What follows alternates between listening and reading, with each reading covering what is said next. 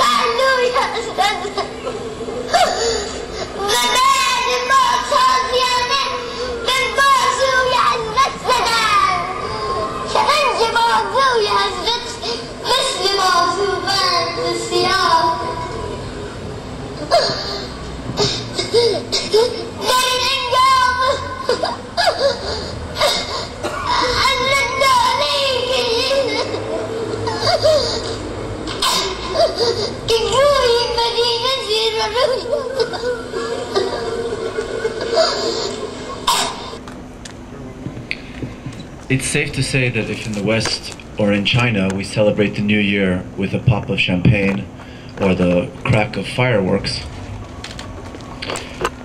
the first month of the year in much of the Muslim world starts with a cry and a sob. Muharram, can everybody hear me? Yes? Muharram, the second holiest month of the calendar after Ramadan, and especially for Shias, who count as 20% of the Muslim population, is a time of mourning, from the word haram, meaning forbidden, because during this month it's technically forbidden to engage in any kind of warfare, for example. Men gather together in spaces called Hosseiniers, named after Hossein, spaces of meditation and prayer, and they mourn because they were not present at the moment of a cosmic battle that happened in the 7th century. The reason they cry is this man here, Hussein ibn Ali, or rather the story revolving around the grandson of the Prophet. Hussein is the grandson of Prophet Muhammad, and following a very contentious succession issue, Hussein and his followers refused to recognize the legitimacy of the Caliph, Yazid I, who was the second Umayyad Caliph. And what they did is they marched to Kufa, which is in present-day Iraq, which is actually where coffee comes from, and it's the brief capital of the caliphate at the time. And the people of Kufa had professed allegiance to Hussein and requested guidance from him and from the family of the Prophet. The caliph's several hundred and thousands strong army intercepted Hussein and his family and his followers, and in the desert of Karbala, roughly 100 kilometers southwest of Baghdad, they cut off the access to water. So after several days of thirst in the desert, in the heat, the caliph's army, led by a man named Shimra, killed all the men, some of whose bodies were mutilated. Hussein himself was decapitated, and took the women and children captive. This event acted as a foundational schism, if you will, between Sunnah and Shia, and it's revisited every year as a trans-historical, transnational remembrance or commemoration.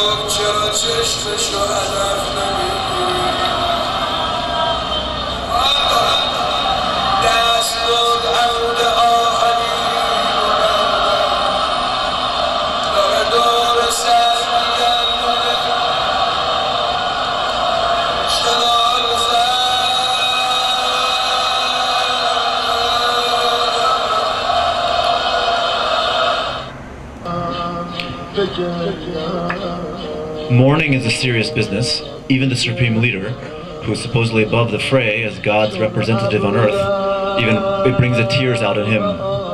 This is Khomeini on the left and Khamenei, the present leader, on the right.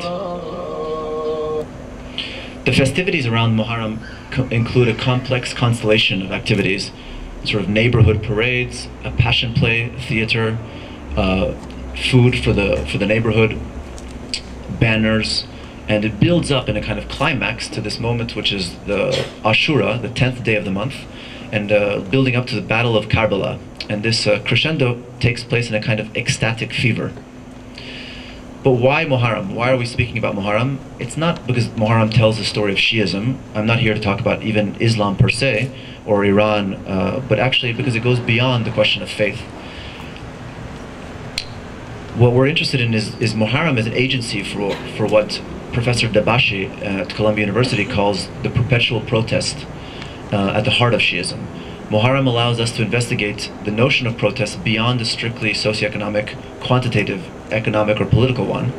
Whether it was the Arab Spring of 2011, whether it was the protest against the crisis in 2008, whether it was the opposition movement in Moscow in 2011, or in Taksim a couple weeks ago, we invariably discuss issues such as dignity, or even community, that are necessary for successful disobedience.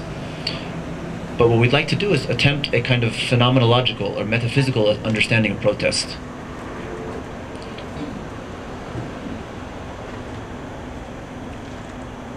Or as Gandhi said, I learned from Muharram how to win despite being oppressed.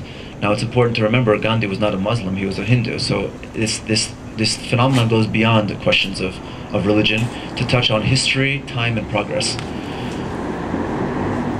Just a quick note on terminology, because a lot of these terms will be new, I assume, so it helps to see them maybe written. Muharram is the name of the first month of the year, of the Islamic calendar, and I will use it as an umbrella term to cover this range of sort of festivities and commemoration of Hussein. Tazieh is the play that happens in Muharram. It's a passion play like we used to have in Europe in the Middle Ages. And Ashura is the 10th day of the month and the climax of this month of Muharram.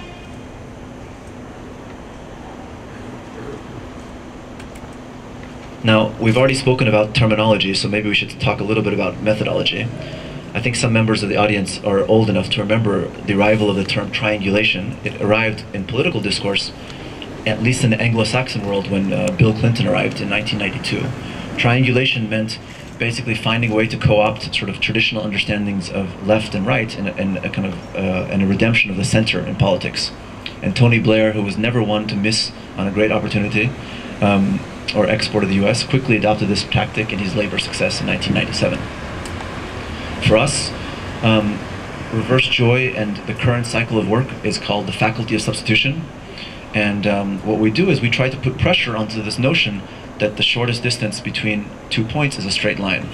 So in the social sciences, researchers use triangulation as a methodology kind of to cross-examine an approach to what Americans also call the shotgun approach. Shotgun meaning you sort of shoot everywhere and see where the things fall.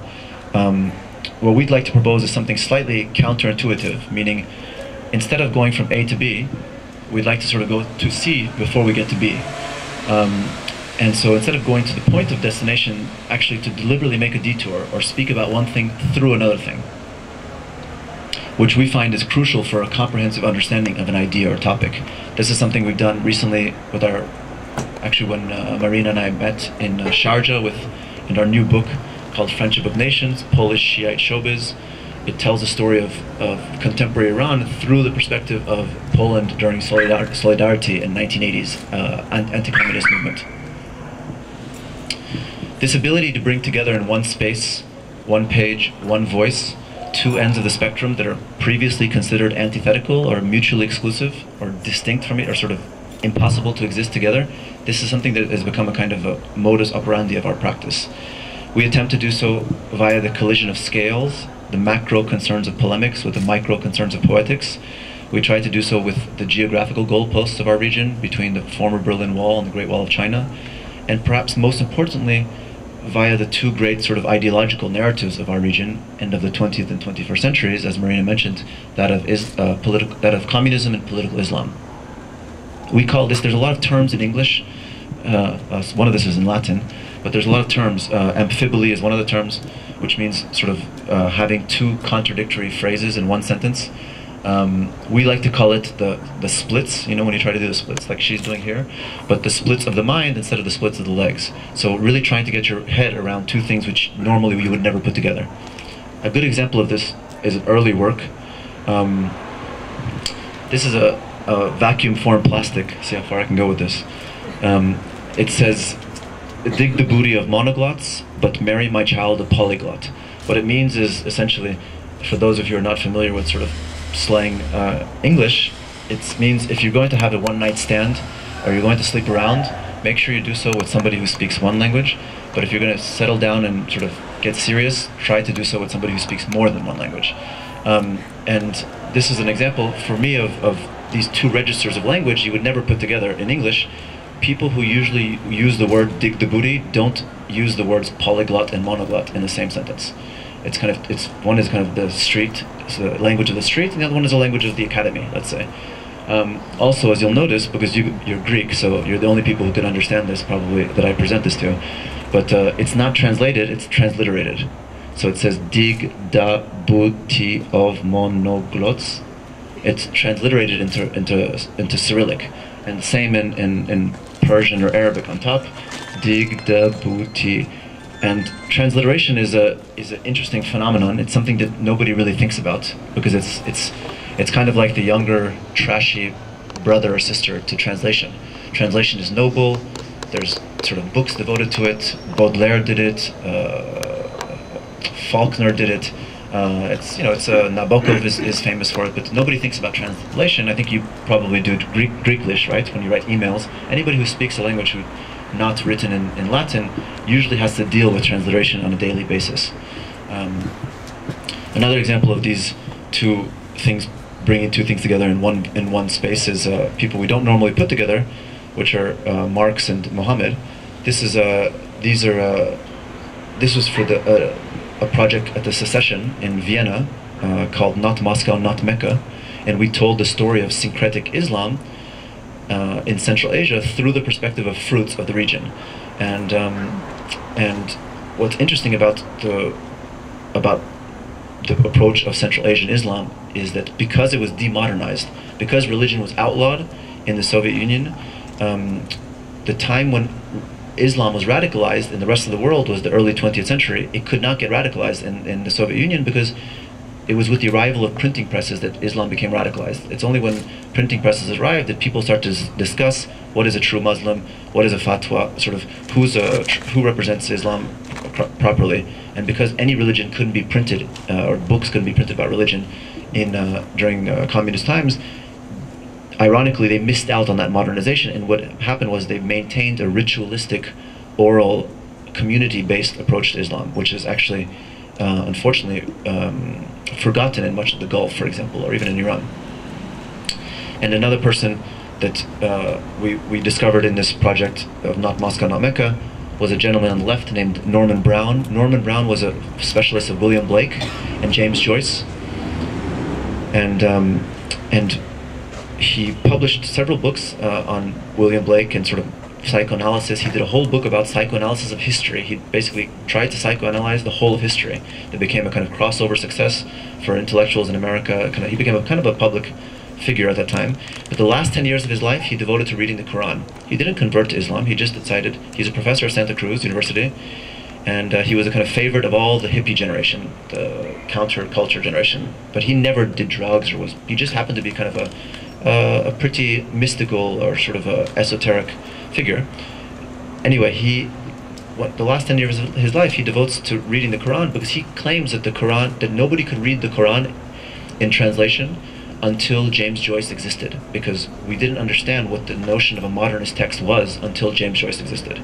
And if you think about it, the Quran, if you compare the Quran to the Old Testament or the New Testament, the Torah or the Bible, time in the Quran is cyclical, time in the Old and New Testament is linear.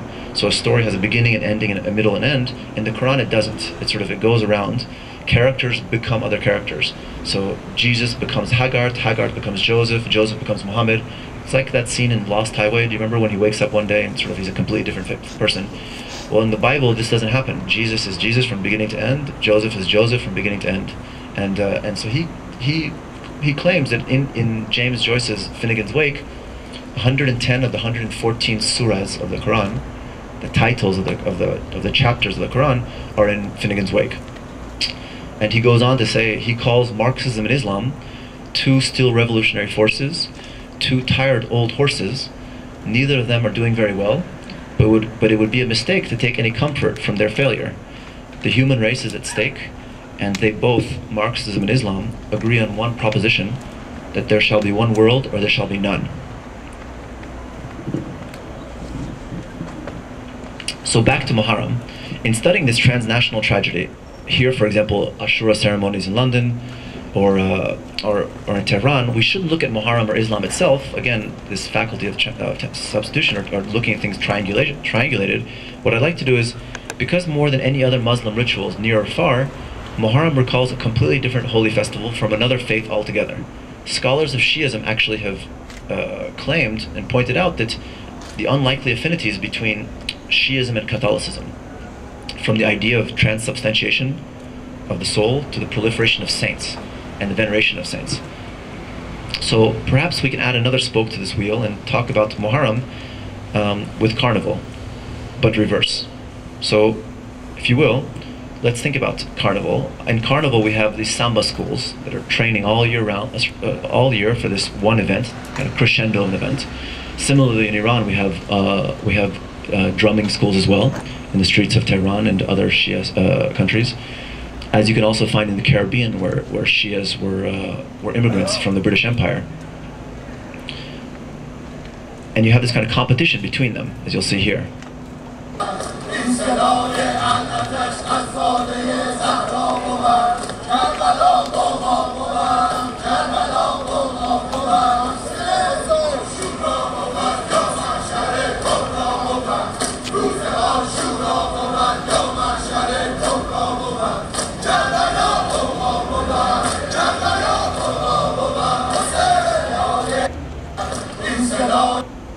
And the dress code, of course, if during Muharram is black because of commemoration, I think the dress code is the opposite in Carnival, where it's closer to kind of Pantone flesh.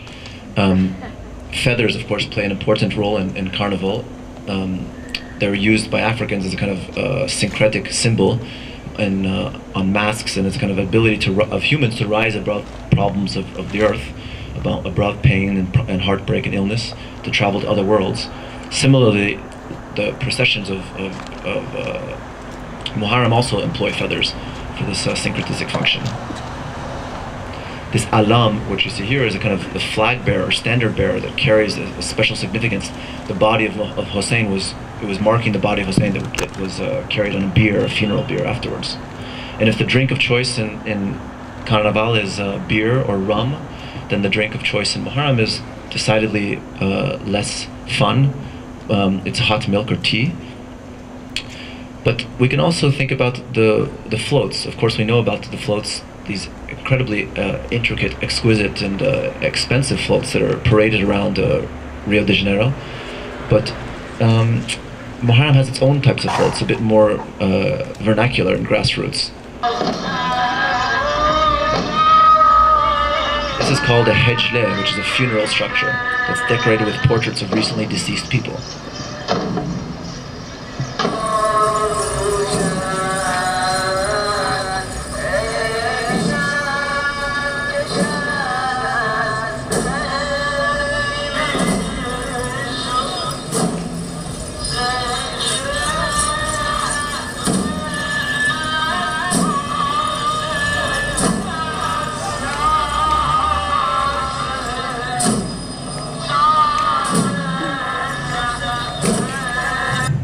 So we see the way that Muharram has become a larger than a Muslim phenomenon here, for example, where in India the floats are put into the water like the river Ganges during Hindu rituals of Ganesh and sort of let float away. Or what's interesting is when it comes full circle, as I mentioned, the British Muslim immigrants to the Caribbean were Shias, so they brought Muharram, and actually now they rub shoulders, and sometimes it happens at the same time of year, because Muharram follows the lunar calendar, that you have Muharram and Carnival happening in the same street, one by sort of, let's say, local Caribbeans, and others by a generation of immigrants, Muslim immigrants. But perhaps more than floats, the real exemplary craft of Muharram is the banners.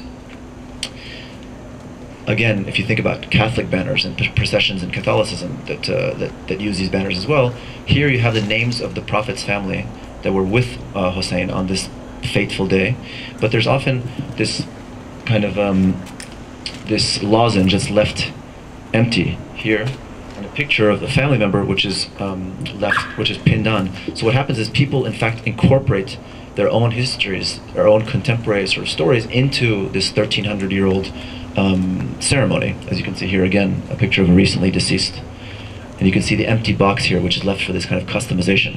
We use these banners in this project, Friendship of Nations, Polish Shiite showbiz, which looked at this relationship between Poland and Iran from the 17th century to the 21st century in Sharjah. And this is actually where Marina and I met a couple years ago. Yet the story is not as simple as these binaries I suggest, because despite, or perhaps because of this public mourning, this intensive display of public grief, there's a palpable sense of exhilaration, of joy in the streets of cities during this Muharram. So, as you know, public space is often circumscribed in countries such as Iran, sort of women and men can't mix, but it comes alive with the era of a street party during Muharram. So actually, it changes a bit from something which is sad to something quite happy.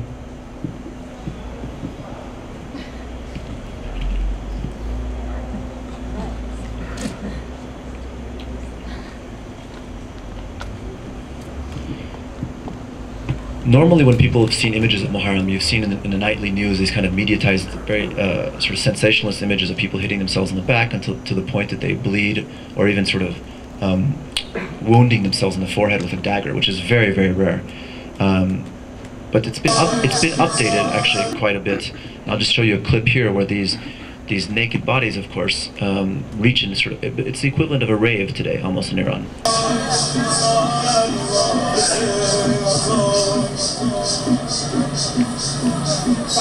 And you can hear the kind of the sort of beat.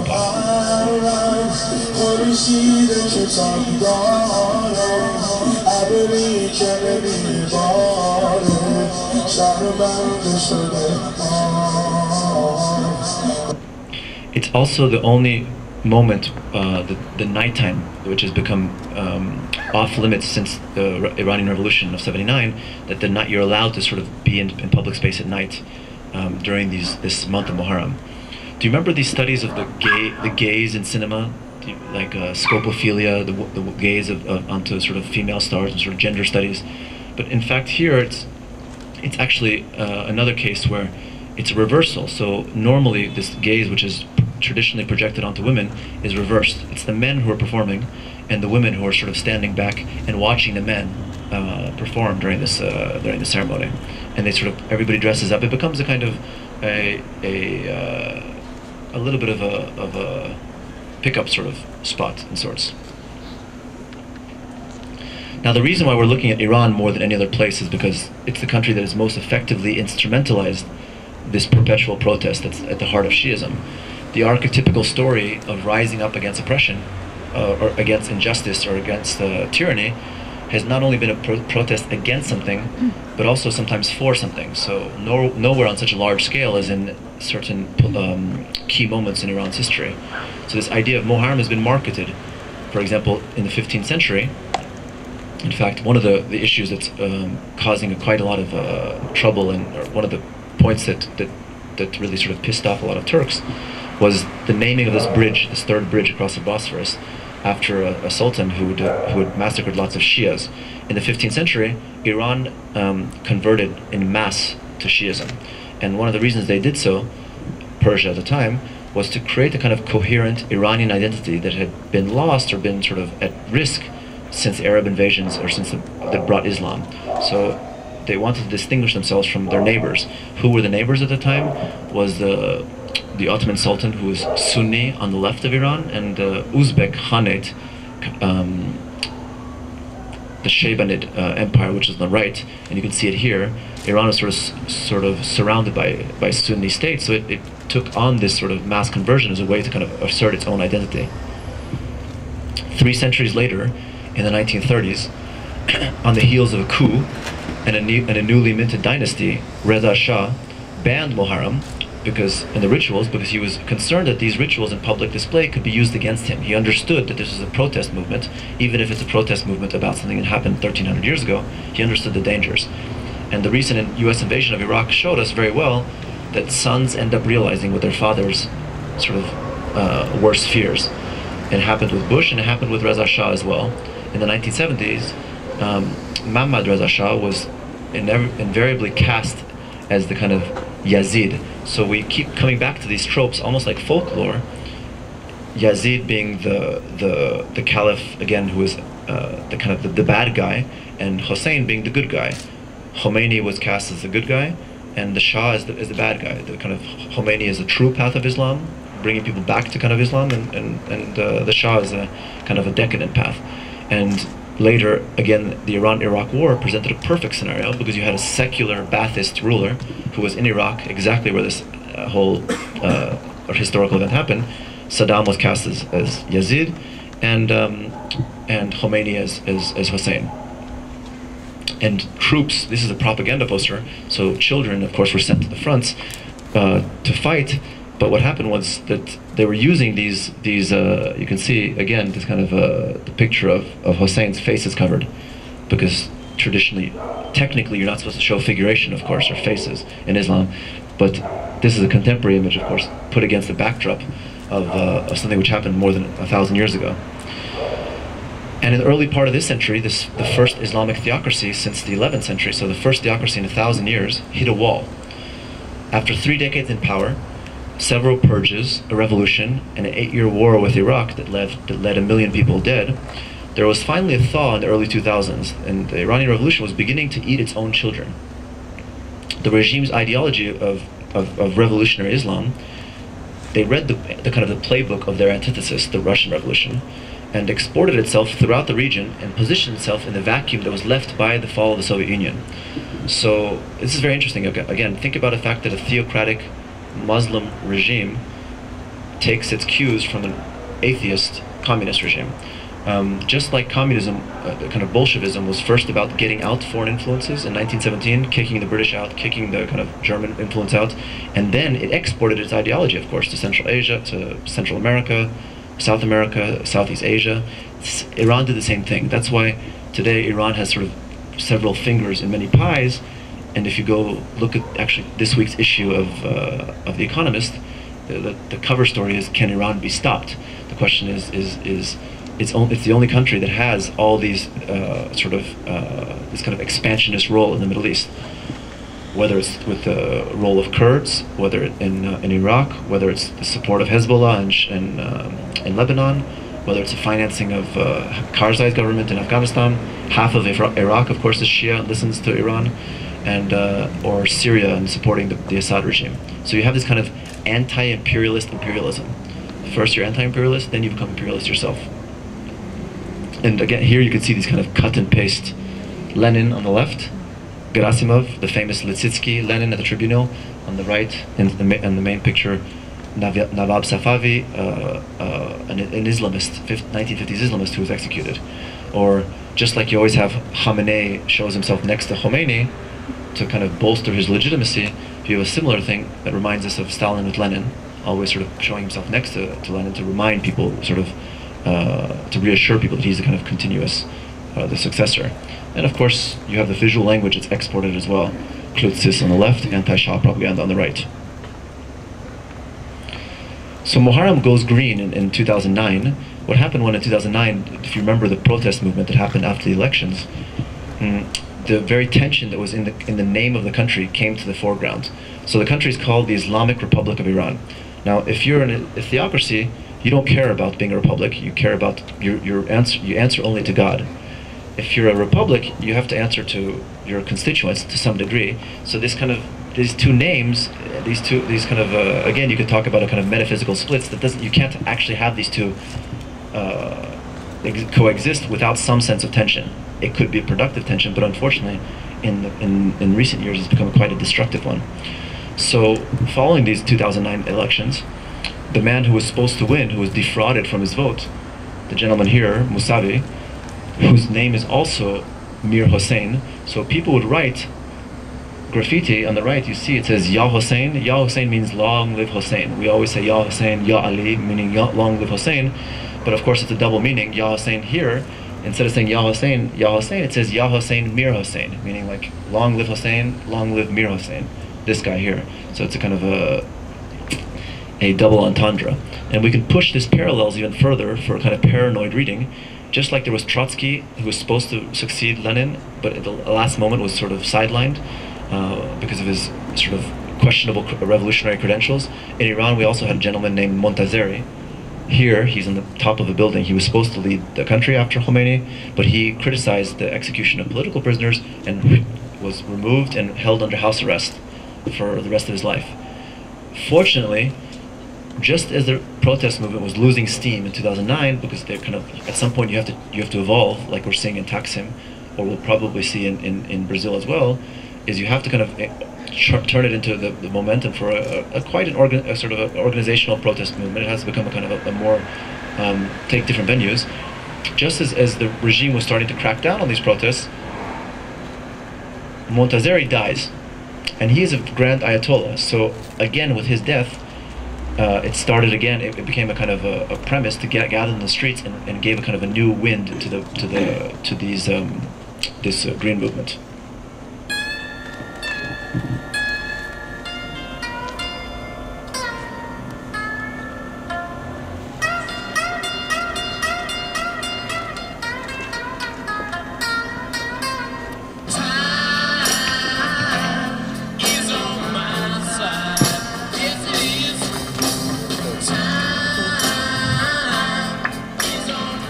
Now, what's interesting about this Tazieh is a kind of condolence theater. There's 3 registers of time in one play.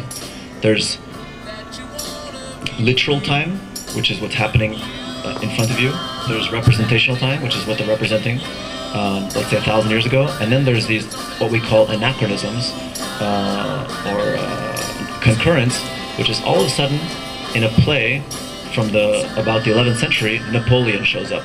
or Alexander the Great shows up, or Genghis Khan shows up. So you have these kind of complete non sequiturs that come onto stage. Tazieh was often performed in ritual, sort of rural settings, and the good guys, let's say Hussein's followers, are in green, and Shimra is in red.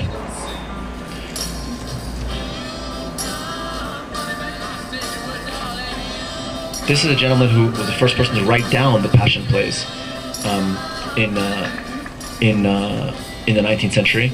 These Passion plays, many people claim that the reason why the Passion play existed, or why the kind of resemblance with Christian Passion plays, is because when Islam arrived into Iran, there was a sizable population of Nestorian Christians in Iran at the time. Iran was quite Christian, even it was largely Zoroastrian, but there was a good population of Christians as well.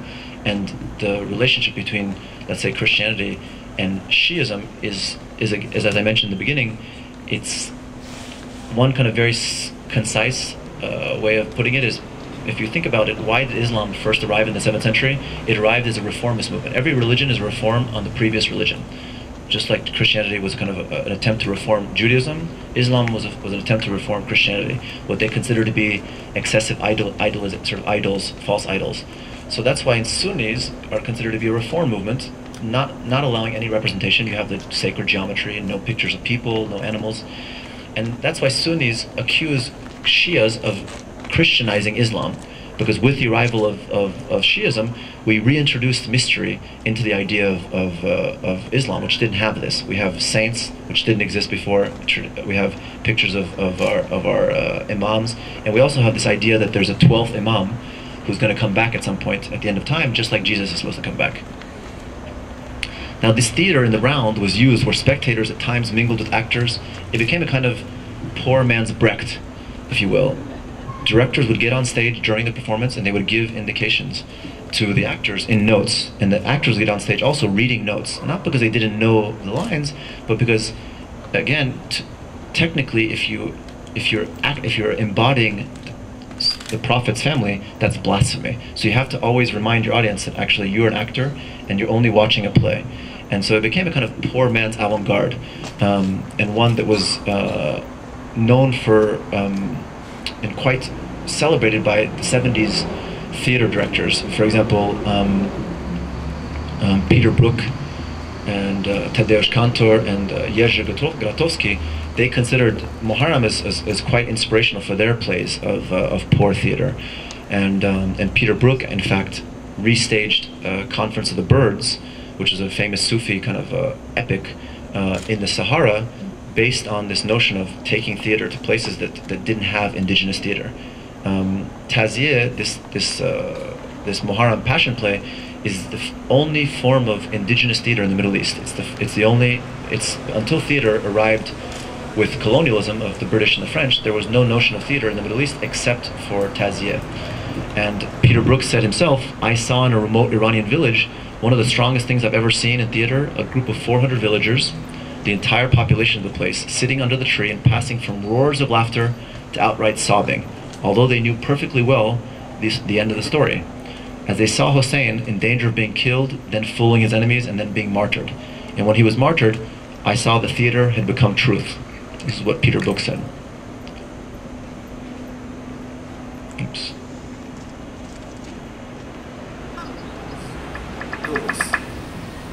یک دو بجاسی بله اصلا بگیری بر چش اینه بعد اخلاق بومه حواظی هم باشه روزی درست روز عاشورا حاجی آقای ما سوار بر اسب تندرویی بود، خیلی مست بود، یه جا بند نمیشد. همین داشت میخوند و میتازند، این اسب افتاد میان جمعیت، میان زنها. تو زنها افتاده بود، یه زن حامل نشسته بود. این اسب با اون وزنش، حاجی آقا روش نشسته بود، افتاد رو شکم اون خانومی که نزدیک بود به زایمان. 20 روز مونده بود به زایمان تقریبا. یه گدی جیغ داد، گفتن که این زنه مرد و زن میگه زنه مرد، بچه‌م مرد. بعد این زنه گفت نه من سالم هستم. اسبم بلند شد و گفت من چیزی، زنه گفت من چیزی نیست، این اسب من خودم هستم. اسبم حاجی آقا دوباره با سوار به اسب شد و خواندن. بعد سال بعد که شد این خانم این بچه رو آورد، حاج آقا آبادان به زیر گلوش بزن زد، دوباره برد آورد آبادان به لبش بزن زد، دوباره برد آورد حاج آقا آبادان خودتو به پیشانیش بزن. گفتم خواهر تو الان 3 مرتبه این بچه میاره. گفت این بچه همون بچه‌ای است که تو شکم من در سال گذشته بود، من اون رو حامله بودم، حاج آقا با اسب افتاد رو شکم من، الحمدلله منم سالم هستم، این بچه‌م سالمه. به معجزه آقای امام حسین، به معجزه حضرت علی اصغر، الان علی اصغر شده آوردن پیش حاج آقا.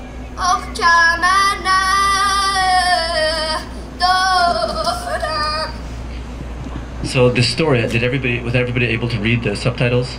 Essentially a horse during a performance fell on a pregnant woman, and instead of what we would normally associate with a kind of tragic moment, instead of this woman never going back to this play that happens every year in our village, instead of kind of shrinking away and allowing this thing to fester and become a taboo and surrendering to a kind of a hypothetically destructive outcome, what she does is she embraces this act and recuperates it as a kind of benediction, as a blessing onto her child. And so she wants her child to play this actor in the play when he grows up. And we've often embraced the advantages of kind of intellectual acrobatics, like we just said, this kind of metaphysical splits. But this sense of agility and balance and coordination is of another order altogether. What's interesting also about this theater becoming truth is that when people play Hossein, or the kind of the good guys family, let's say the prophet's family, they're treated throughout the year, the 11 months of the year when they don't play the character, they're treated in their local villages or neighborhoods as kind of good guys. People bring them cakes. And the bad guys are teased for the rest of the year. So you're not picked on to the sense of sort of in a violent way, but people will always sort of say, aha, yeah, I can't trust you because you're Shimra, or you're on Shimra's side. So it's like you're taking the actual parameters of the play into everyday life for the rest of the calendar year as well. So on Ashura, the 10th day of the month of Muharram, this climax builds to a moment when Hussein's tent originally was put on fire by the troops of the Caliph at roughly noon that day. These are pictures from Tehran 2011, 12 Ashura, a year and a half ago. And you can see the crowd waiting as far as the eye can see in downtown Tehran near the bazaar for this tent to be put to fire. Now what's interesting is children tell another story. They look, but they don't need the artifice of theater or liturgy to actually see the joy that's happening within this otherwise tragic series of events. I don't know how y'all see it, but when it comes to the children, Wu-Tang is for the children. We teach the children.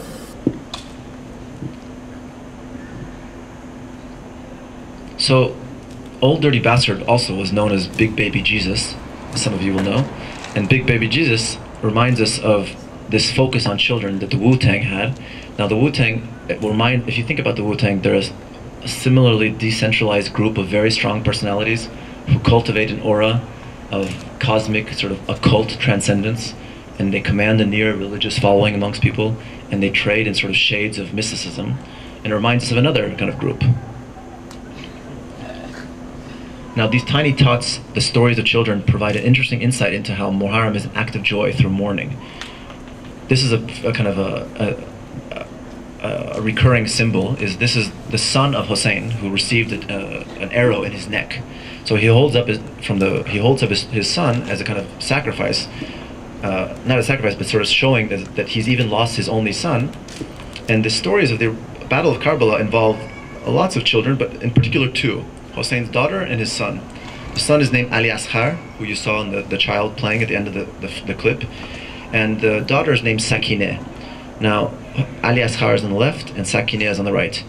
The imagery, of course, is very melodramatic, but one of the stories says that Hussein's brother, who is Abul Fazl, here on the right, was a great warrior, and Abul Faz had a very strong relationship with his niece, Hussein's daughter, Sakineh, and everybody is, of course, cut off from water for several days, and he can't stand the fact that this young girl is dying of thirst. So he manages to break through the ranks of the Caliph's army, get to the Euphrates River, and get some water.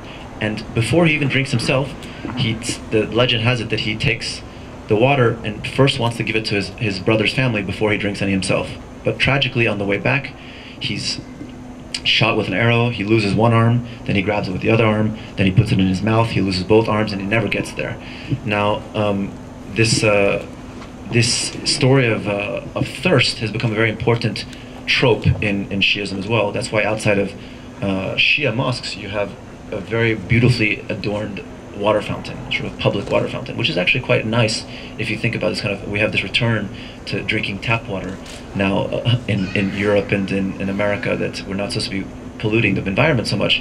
But water fountains are kind of always placed in the most disastrous and dire places, sort of right next to restrooms in airports, or kind of, they're forgotten spaces of public consumption of water. And on the 4th day of Muharram, mothers dress up their children, their sons, in green, and they reenact this moment. Again, they offer them in symbolic sacrifice. Now think about it, this is usually, everything we're taught is the opposite of this, is you're never supposed to tempt fate by putting your son in the position, even sort of symbolically, of such a destiny, of sort of receiving an arrow in the neck. And this is the female version of this collective mourning. All these stories that were being told by the child in the beginning, by the man later, where everybody's crying, these public crying, these are all these little stories, these kind of epics of what happens to the Prophet's family leading up to the battle and after the battle. Some of the kids are old enough to understand what's happening very clearly, they cry. But most of them are too busy having fun, sort of wondering why mommy or daddy's crying, climbing in and out of their arms, and accessing directly, without all this artifice, or the reenactment or drama, the joy that underlies these mourning processions. Even the cars cry. Even their lights cry. Now, this, as I mentioned, reverse joy is one installment in this cycle of work, the current cycle of work, our third cycle of work, called the faculty of substitution. We first, the image of the fountains you've been seeing in each chapter was a fountain in Mashhad, the third holiest city in Iran, in Shia Iran, and we just actually Natasha Sadhagian, the artist, she has said that the Islamic Republic is the best conceptual artist in the world, because they think of things that you would never actually think about. For example, when we saw this fountain, what we immediately thought of, at night we saw it, we thought, wow, this fountain is actually, it's red, and we never thought about a red fountain, right? And in the morning we wake up and we see that actually the fountain is red. They actually dyed the water red. And what we notice is that just like sort of, let's say, communism in Islam, or Muhammad and Marx, or Poland and Iran, or Carnival and Muharram, we notice that this, by dyeing this fountain red, there's actually a completely two ends of the spectrum that you bring together. First of all, it's the political manipulation of violence in the most cynical way, is how to use violence, or how to use death and martyrdom as a way to, whether it's wars that we fight around the world, or whether it's sending young children to the front, like what happened in Iran during the Iraq War, or suicide bombers, for example. But on the other hand, children, they don't see this this question of violence. They see in red the complete sort of naive festivity. They think it's Kool-Aid or sort of juice. So they want to immediately go to this sort of, they're drawn to this red symbol. So you have, on one side, the completely naive, and on the other side, the kind of the wholly cynical and violent. And we first staged this in the first place, ironically, or I wouldn't say ironically, the first place that invited us to do this public intervention was, of all places for a Shia fountain, was Jerusalem. And the town hall organized it, but the people in the town hall were clear about what it meant. They didn't like the associations with sort of terrorism or with the violence inflicted onto Palestinians, so they kept turning off the water. And the children, of course, had no problem with this, so we had to keep getting the thing turned on.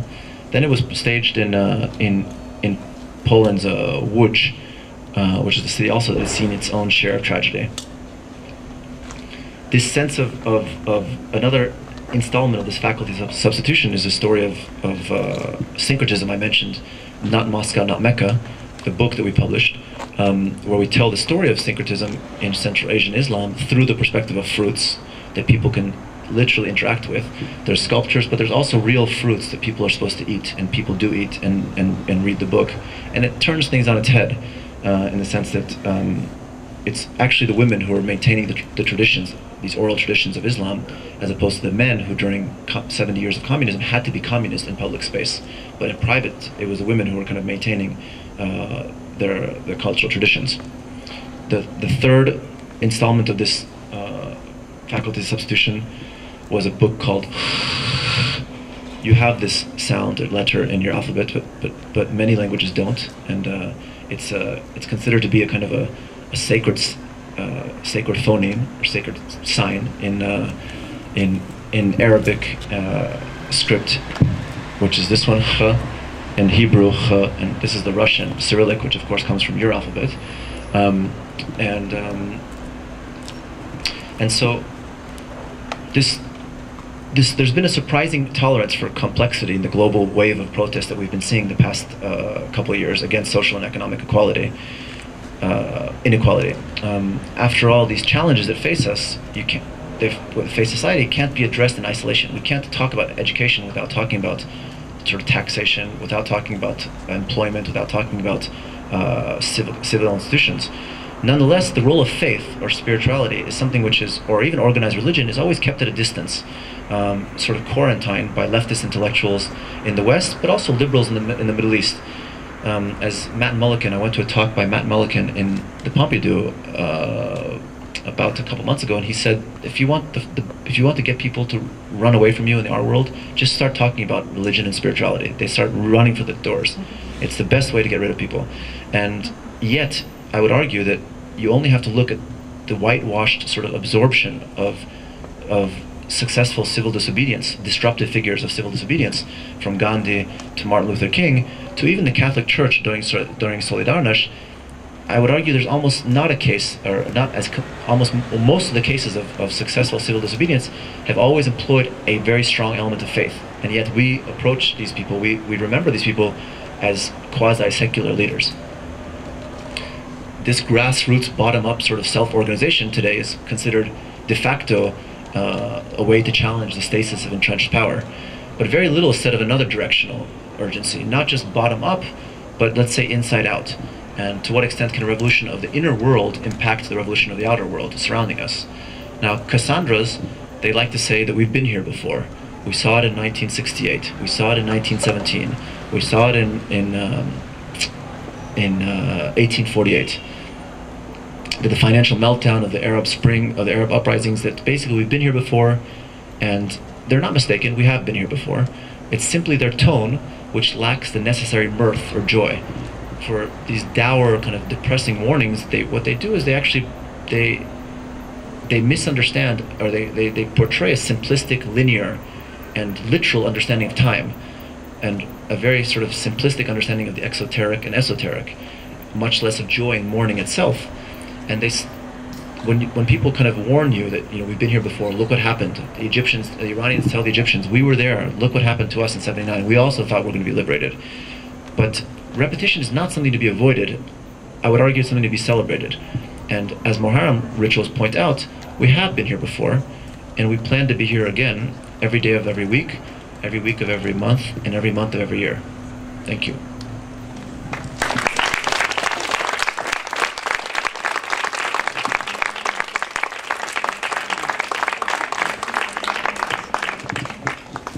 Θέλει κάποιος να κάνει κάποια ερώτηση?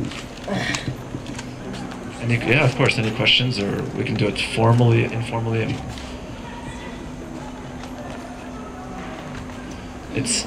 I should start by saying that there are sometimes people are hesitant to ask questions because there's so much new information that they feel that it's even this pedagogical turn of art that we talk about recently.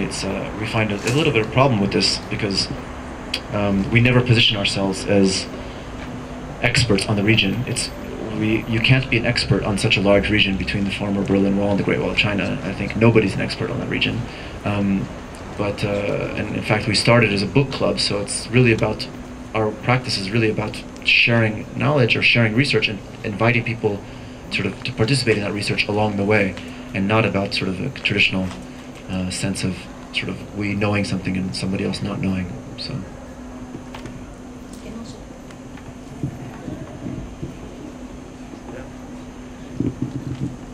Aren't all religions based on grief and rebellion? every one of them? I don't. I think interestingly, the one example which comes to mind, which isn't based on that, is Zoroastrianism. Because Zoroastrianism, being the first monotheistic religion, is actually a very joyous religion, and the proof for me is, because they say, is in the pudding. Zoroastrians you cannot become Zoroastrian. You have to be born it. And yet, so Zoroastrianism is slowly dying out, and yet you would imagine if somebody's slowly dying out, they would be kind of very sad or very distressed, but actually they're kind of going into extinction with an enormous smile on their face. So I don't know, that's an example. I guess that's one example of, I don't know much about religions beyond the kind of the Abrahamic faiths. Yeah, the Abrahamic faiths, let's say, the three major religions. I don't know.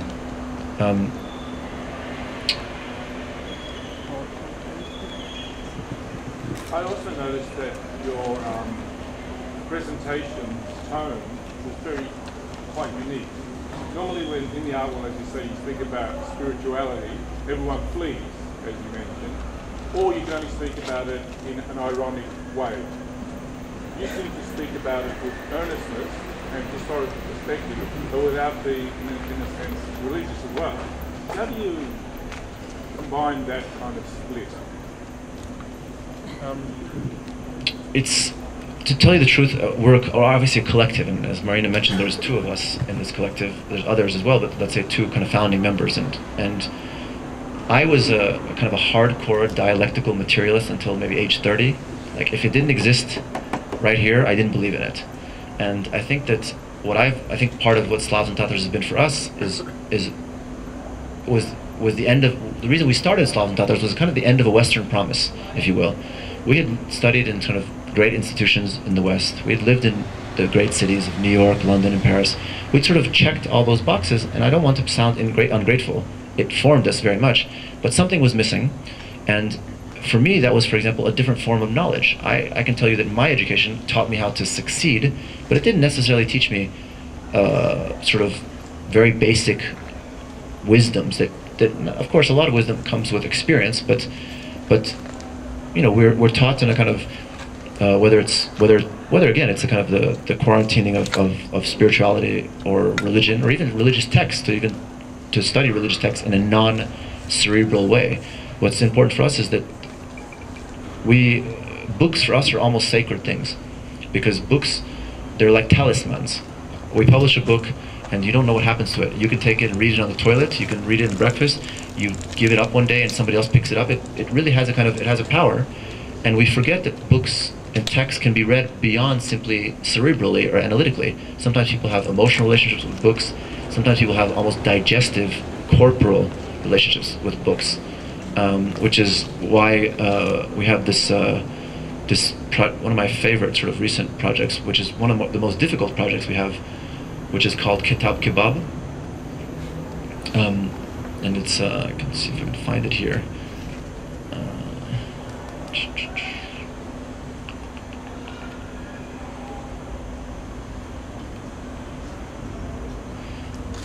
Kitab Kebab is basically several books into which a skewer of kebab is actually stuck.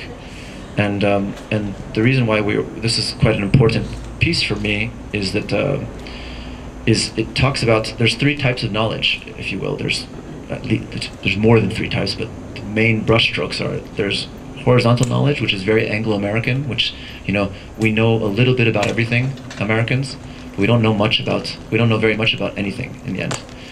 But German, sort of Russian knowledge is very vertical. You know, these great brains that know everything about sort of mathematics in one sort of theorem of mathematics, and nothing about anything else.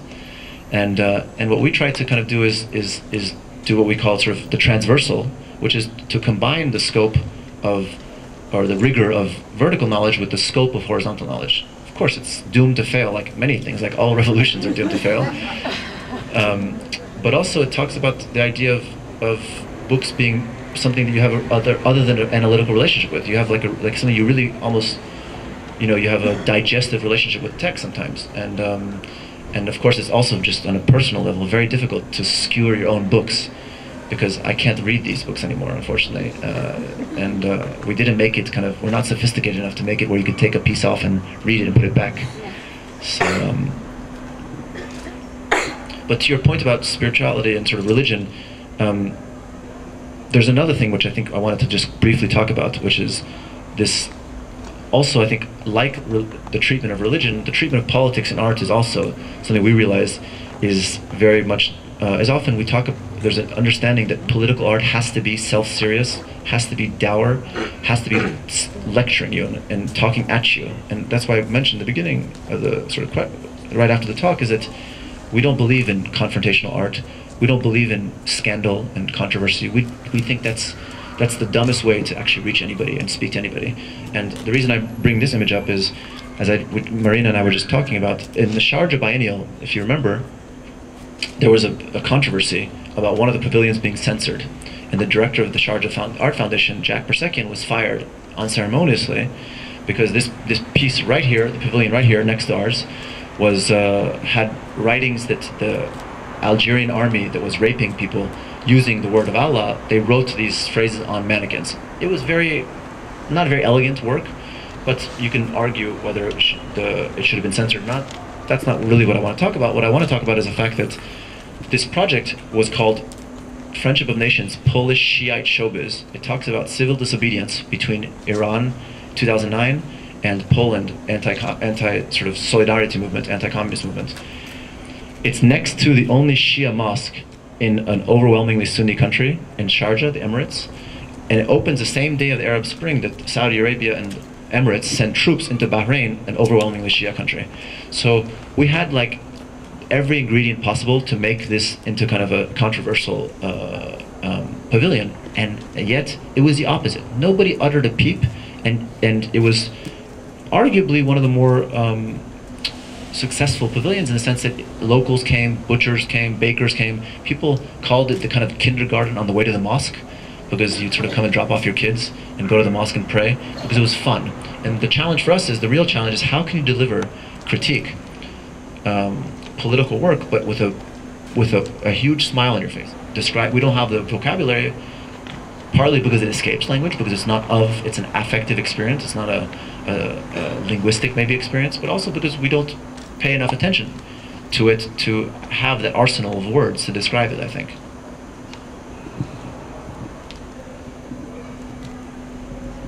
Any more questions?